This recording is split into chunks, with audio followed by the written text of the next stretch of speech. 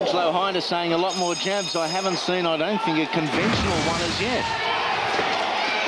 Be that as it may, I would suggest John Noctor is in front, 29-30, according to Troy Waters. In fact, a 6-round contest. My apologies. That's what it's slated for. Again, a little confusion ringside. Noctor with a glancing right hand. It certainly wasn't a knockdown. Drury caught a little off balance.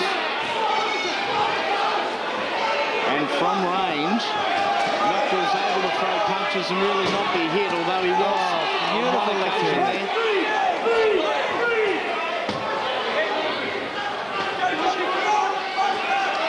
Look, Noctor is just doing enough to keep Tim Drury at bay. Every time Tim Drury comes in, he's landing with 1 or 2 decent shots, and it's just making Tim Drury a little bit hesitant. He doesn't want to keep walking into those big shots.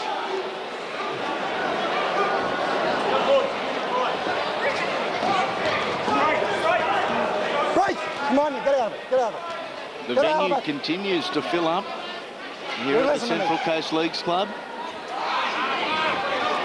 Angelo Hyder, well respected in the boxing community and also on the Central Coast, and they've come out en masse in support of him. He's in the corner, the red corner, in this contest for Johnny Noctor. Drury has been cut underneath the left eye. Yeah, Noctor is scoring some good shots on the outside. Tim Drury's just not closing that gap enough. He's staying on the outside, he's keeping his defence a little bit too open, and he's getting caught with some good shots. And that uppercut is the best punch at the moment for John Noctor. Settle the cut away. Dr. Johnny O'Neill stepping up to have a look at Tim Drury. I've got to record it. Okay. Yeah. That was a cut away. Okay. He allows it to continue, and John O'Neill, certainly one of the best in the business, has worked on me in the past. As the bell sounds to end round number 4, it is a 6-round contest. Apologies for mentioning it was 4 earlier on.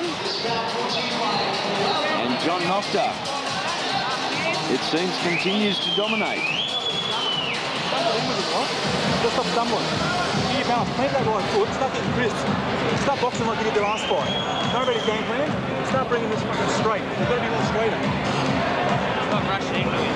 Move, man, move. Stop rushing into it. You see him rested and you start resting. Get back, get back. Let's take a look at some of the action from round number 4. Noctor. Hands down low, certainly not defensively sound, but his lateral body movement is good, and it is acting as his only form of defence in the respect that he is able to really get out of the way of the punches of Timmy Drury to date. I'd suggest Drury has a bigger one-shot power punch, but has yet been able to land. Yeah, but I think Noctor's just doing enough to keep Tim Drury at bay.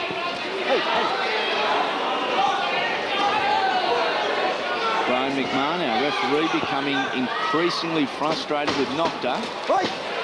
Well, he's going to have to be careful because he could get himself disqualified. Noctor without a victory on his professional resume, just the one bout.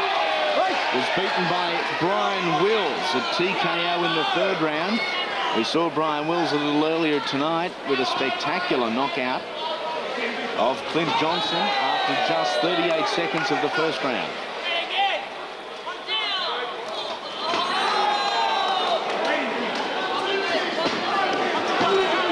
Drury on the attack, some nice body shots being found by the young man. That's what Tim needs to do, stay in close, let those body shots go straight right hands to that body. He's a tall, rangy guy. That's what Tim Drury needs to do. He needs to take that body away. And get on the inside and negate that height and reach advantage. Get within range. He's a far stockier build than Noctor, and he should be using that to his advantage. In the opening couple of rounds, he has not. Back into an orthodox stance as Noctor. As I say that, he switches back to southpaw. Hair side, non-hair side. Noctor was caught there. Yeah, Tim's got to keep those punches straight. John Noctor is now starting to suck the big breaths in. He is out of gas and still has to go another 2-minute section.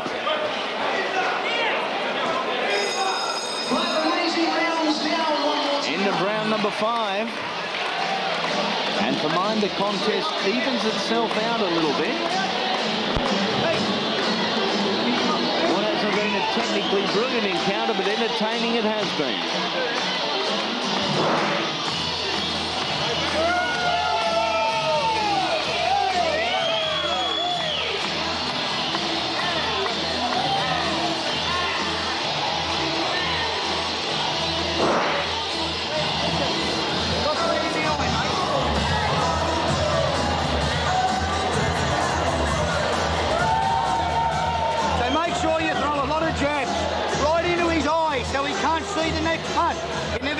Uppercuts that round. None. The uppercut won't go. It will land, mate, especially southpaw. Come on. Come on, John, mouth go. We're into round number 6, the 6th and final round. It is the final round between John Noctor and Tim Drury. Okay. Mouth guard goes in. All right, box. And Noctor a little out of gas, we thought, in the closing stages of round number 5. So how he fares in this final 2-minute stanza could determine the outcome of this contest. Yeah, I think Tim needs a really, really big round if he wants to steal this fight. And Drury is on the offensive. A little bit slippery centre ring. That's what Noctor is complaining about to referee Brian McMahon. Yeah, so Noctor keeps picking his man off here. It looks very awkward, very, you know, out of character. But look, he's picking his man off as he's coming in. There is an opportunity there for Tim Drury. The hands are down by the waist, even more so than what they were in the opening exchanges. And there are certainly shots available.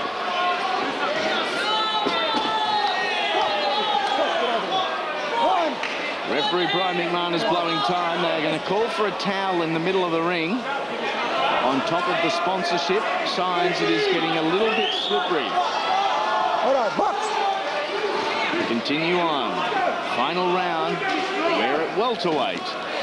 Better from Drury. Yeah, beautiful double left hand followed by a right hand. Is it enough to steal a victory?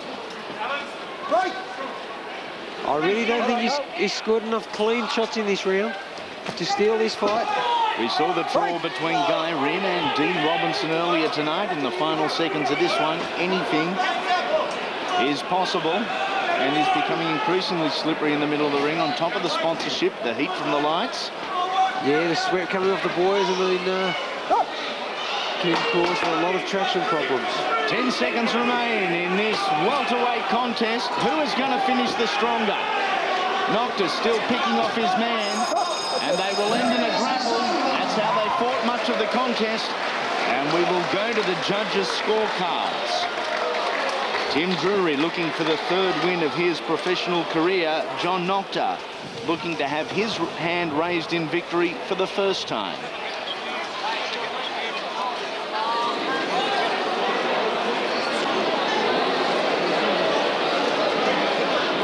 Said during that 5th round, Troy, it wasn't technically brilliant. In fact, being realistic, it was far from it.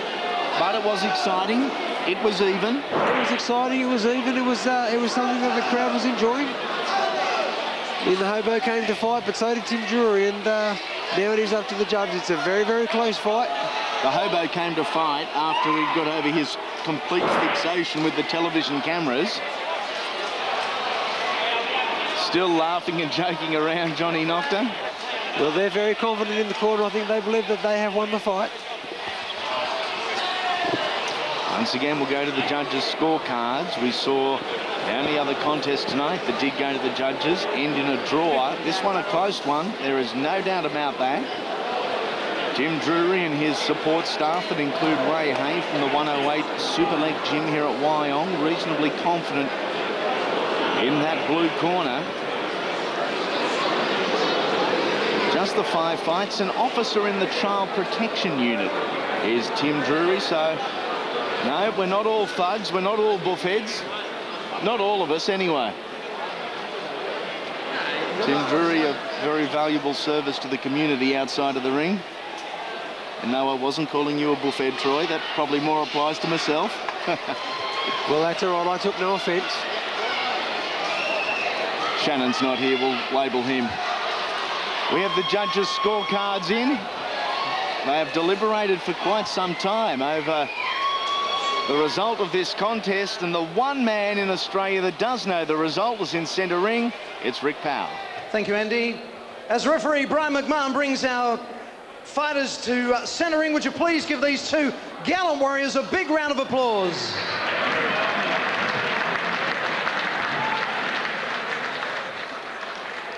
Ladies and gentlemen, Judge Brad Frederick sees the fight 58-58. Judge Ted McDonnell sees the fight 55-59 Drury. Judge Alex Fraser sees about 56-59 Drury. The winner by majority decision, Tim Drury.